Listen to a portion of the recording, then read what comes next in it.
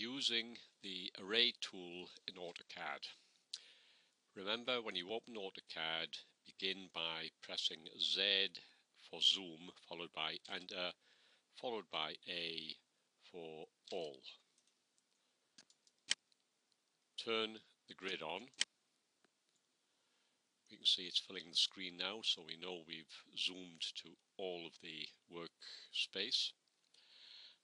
Now, to begin with, we're going to construct a Warren truss, a line drawing of a Warren truss. To begin with, turn snap on, then right click on object snap and settings and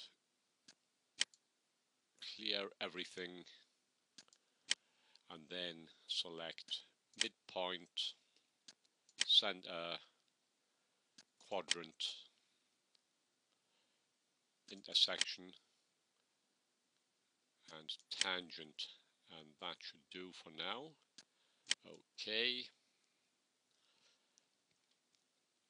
select the line tool and pick a position on the grid. The grid settings at the moment are 10 by 10, so I'm selecting a grid position 10 in the X direction and 10 in the Y direction.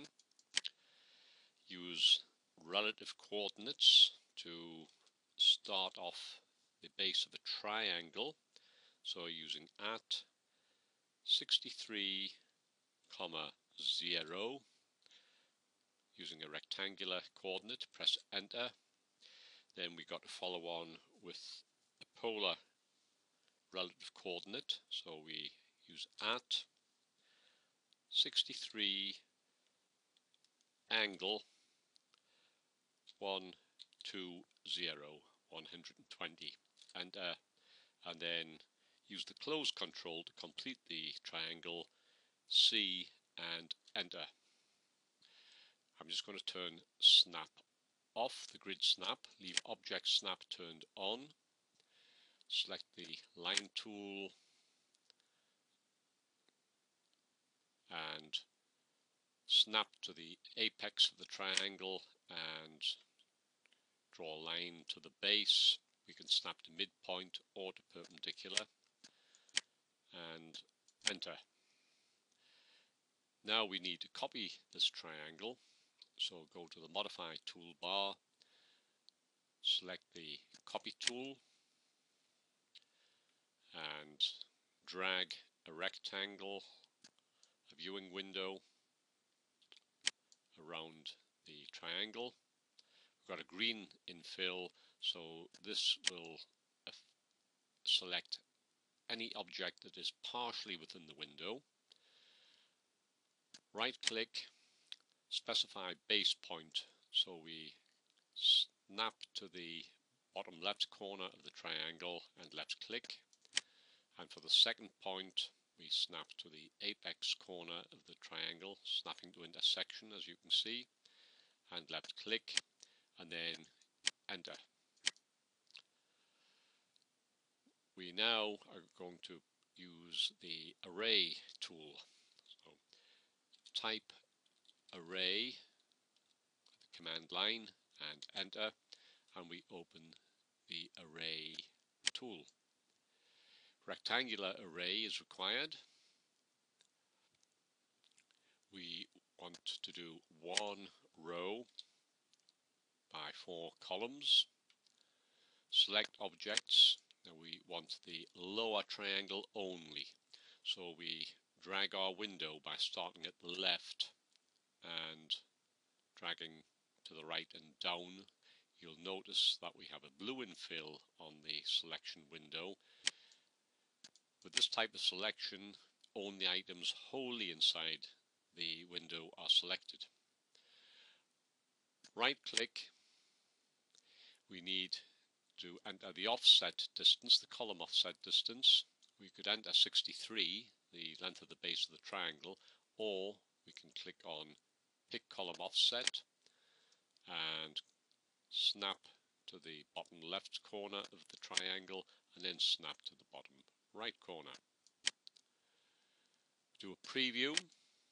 everything is okay, so we can accept that by either right clicking or pressing enter. If it was not okay, pressing escape would return us to the array box. So I've accepted that. We need to repeat the rectangular array to finish the top row. So right click, select repeat array, change the number of columns to 3.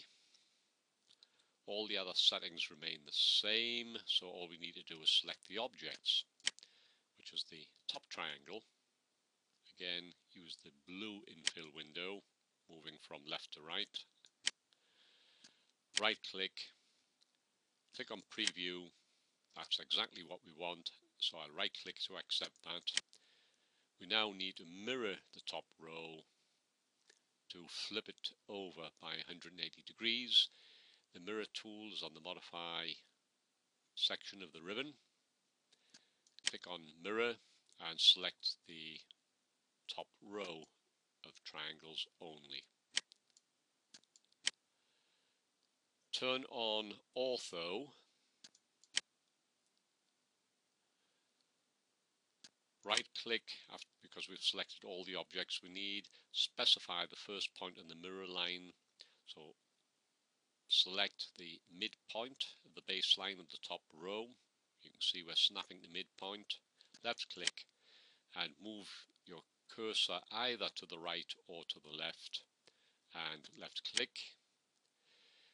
We are asked if we wish to erase the source objects. The default is N for no, but we change that to Y for yes, and enter. And that is the first task completed using the array tool for rectangular arrays.